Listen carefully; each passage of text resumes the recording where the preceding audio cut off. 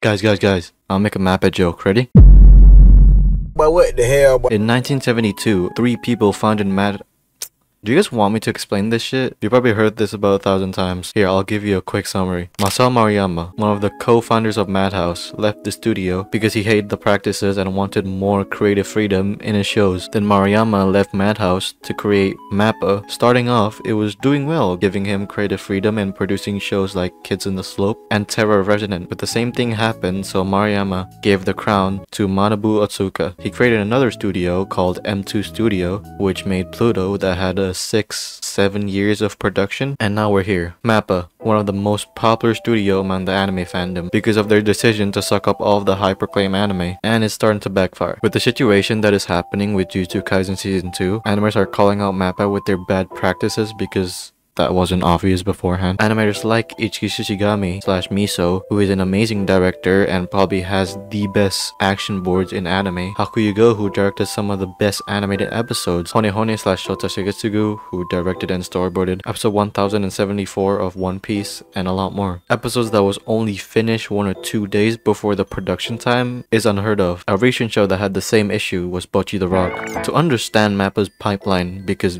barely any MAPPA video talked about this, they just say MAPPA made Jujutsu Kaisen, Attack on Titan, blah blah blah blah blah. MAPPA has 3 production lines, but we're just gonna focus on the main 2, which is the Yuichiro Hayashi team and the Seshimo team. Both teams' working conditions are bad, but the Seshimo team has it the worst. Honehone said that they only had 4 months to dish out Jujutsu Kaisen 0, and this Reddit comment summarized how bad the condition is for Jujutsu Kaisen/chainsawman team. TLDR, the committee gave the team 2 years to produce Jujutsu Kaisen Season 2, but what MAPPA or Otsuka and the higher-ups did was picking up Chainsaw Man. That was a cool idea, right?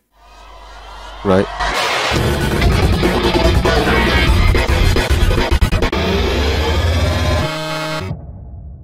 One of the most high-claim manga to date. But what Chainsaw Man did different is that MAPPA is a part of the production committee. This is what you call a passion project. Of course, most anime are passion projects because animators are passionate, but that's beside the point. A project that the studio itself fund all the thing and gets all the profit back to themselves. For example, Kyoani and Ufotable is always high up in the production committee, and that's why their shows are always consistent and good, while also most of the time giving their team enough time to finish the anime. But what Otsuka did was actually seeking for the money. Otsuka didn't make Chainsaw Man so that the animators can express their passion and give them the time they need. No, Otsuka just want all the profits for himself because he knew that Chainsaw Man would do good for the most part. And also the director of Chainsaw Man, Ryu Nakayama, made it even harder for the staff because the amount of work that the animation directors had to do was a lot, because Ryu Nakayama's vision made it that the show looked more uniform. While yes, it was pleasing to look at, it was also a very tedious task for the animators. And now that the committee is not going to extend the time for Jujutsu Kaisen Season 2's production, episode 18 looked unfinished. All we hope that the team can brute force their way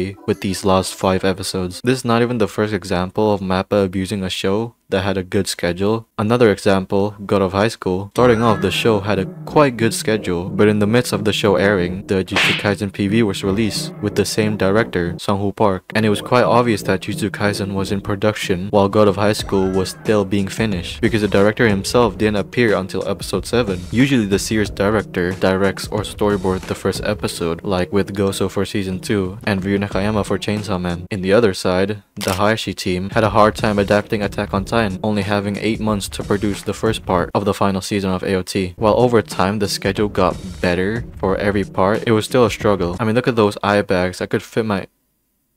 I shouldn't say that. And also the 2 shows that could have been a Hayashi-led project, being Hell's Paradise and Vinland Saga Season 2. Vinland Saga still kind of sustained itself because it still had a dedicated team from Season 1, being led by the series director Shuhei Yabuta. But on the other hand, Hell's Paradise, it crashed. The first couple of episodes was still good, but after that, it just hit the fan. Of course, most Sakugatards, I guess you can say that, didn't expect it to be like a Jujutsu Kaisen high-quality action anime, maybe more like a Dororo style, with a bump of quality when it comes to the action, because Hell's Paradise didn't have a dedicated team working on it. The last 2 episodes, the Attack on Titan team helped a bit, but it wasn't really enough. Now back to the tweets. Animators are still tweeting about this till today, while Miso and Hakuyugo are probably not a part of the production anymore. People like Kosuke Kato tweeting shit like this is honestly disheartening. And also with Okubo's tweet, which was, yeah, it is terrible that these talented animators, also don't call them MAPPA animators, they are freelancers. You fucking blood clot. Working on terrible deadlines and can't even polish their works. The team is only making the episodes finish so it can be on time. It's not to express their talent or creativity in these episodes. Episode 1 to 5 of season 2 was almost flawless. The hidden inventory arc was almost perfect. Of course, some sacrifices had to be made, like with Arifumi Imai's episode, being episode 4. He had to sacrifice the fluidity of the episode so that the art and drawing are always strong most of the time, because Imai is a really good artist, and with the help of Yosuke Yajima's corrections. And if you want to use the low priority card,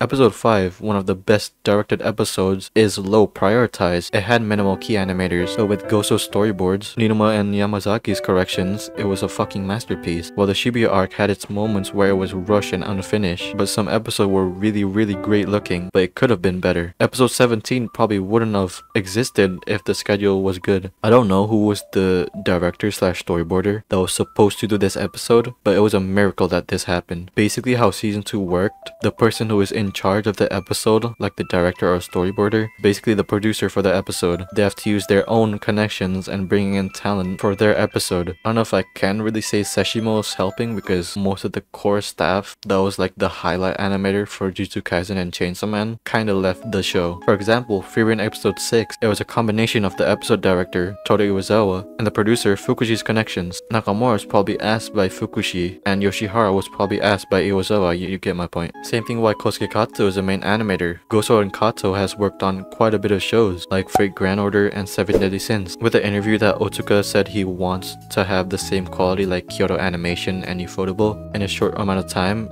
it is absolute monkey brain. These studios have a reputation of taking care of their staff and giving them equal pay. Of course, Ufotable had its own dramas. Shows like the Emiya cooking show thing was to train new talent in the studio, and also for Kyoani they showcased their talent and trained them for some commercials, but it was also supervised by some talented Kyoani staff. Another point is that veterans and also very influential animators are only working on movies like Norio Matsumoto, Naoki Kobayashi, and a lot more, and the conditions are usually very good. Some veterans like Shinya Ohira that usually only work on special shows and movies can work on these normal episodes like One Piece and Pluto, because in Pluto he has a good connection with Masao Maruyama. These animators are working on these special projects because they are probably fed up with the condition in the anime industry right now, but young talent will be captivated to work on these high profile projects. Studio MAPPA will probably not die down because they know that they can exploit these young talented animators to work on these shows and keep abusing that. Animators will always call out bad managing and bad payment, but animators don't really care about money. Their main drive is their passion and looking at the final product that they made. If they care about money, they can work on the nearest kombini store where you can almost have the same pay, but far less work and far less talent, because they want to see themselves happy and the fans. Otsuka will still do these practices because it is making him a lot of money. If MAPPA wants to do something about this, they have to change. If not, then the dream of becoming a well-respected studio with the fans and also the animators will be far